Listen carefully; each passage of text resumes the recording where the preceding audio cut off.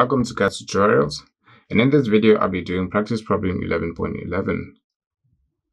If you haven't subscribed to my channel, please subscribe, and if you like this video, just go ahead and give it a thumbs up. So given these two values, we are told that for a load, we have a VRMS of 110 with an angle of 85 degrees, as well as an IRMS with 0.4 and an angle of 15 degrees, and that is in amperes, of course. So the first part of the question is asking us to find the complex as well as the apparent power. So let's do that. The complex power is equal to VRMS multiplied by the conjugate of IRMS. So doing that, we're going to substitute our values and say 110, which is VRMS, and IRMS, the conjugate of that would be negative. Just put a negative sign at the angle and put this into your calculator. And this should give you a value of 44 with an angle of 70 degrees in volts amperes. Now, changing this into rectangular form should give you a value of 15.05 plus 41.35. So you can just quickly transform your complex power into its rectangular form. That will help you in the next section. So let's just put that for now. So now, at this very first part of the question, we also asked to find the apparent power. So these two have the same symbol, if you noticed.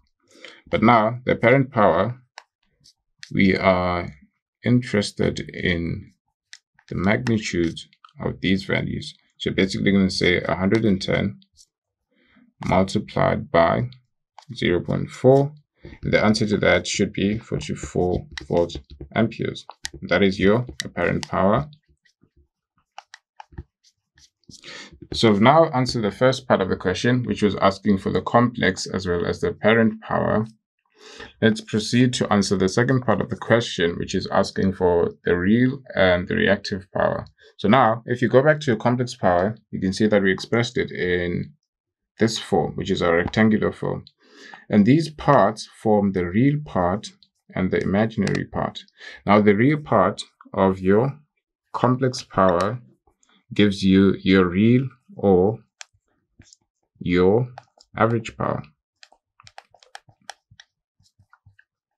So now that this question is actually asking us for a real power, we're going to take that real part of the complex power, which is 15.05, and that is in watts.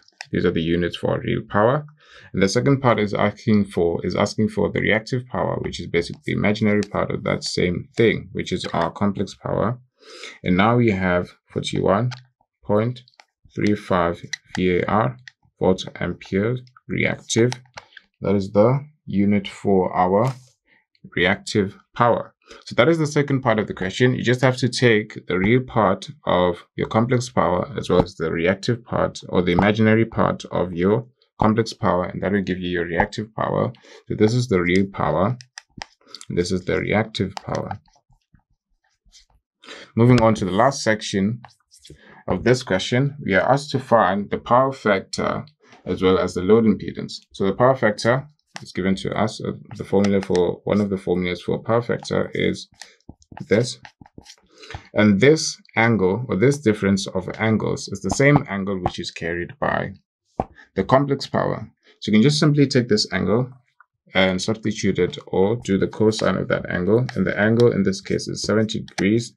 It's positive, which is going to tell us that this power factor is actually lagging, which means that this angle is actually smaller than this, and that is why we have a positive value. So the power factor after saying the cosine of 70 degrees is 0.342. Right?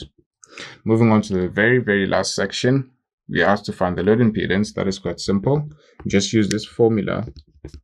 And using this formula, Z is equal to V divided by R. We're given both values. Just substitute your VRMS and divide it by your IRMS. And you should get a load impedance of 94.06 plus J258.4 ohms. And that is how you basically solve this problem.